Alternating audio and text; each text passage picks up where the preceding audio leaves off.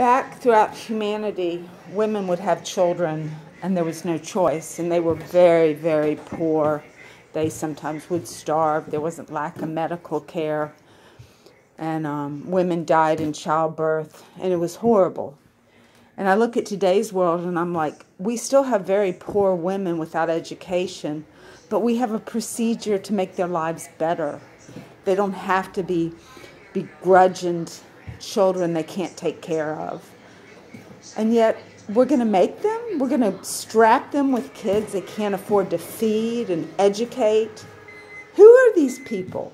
I will tell you right now, Thomas Jefferson does not like that. He said, if we have a safe medical procedure to free these women from that life of poverty with children they can't afford to feed and they can't afford to take care of, and the burden is going on the taxpayer of welfare, it's crazy. It's crazy not to give them a safe medical procedure to make their lives better.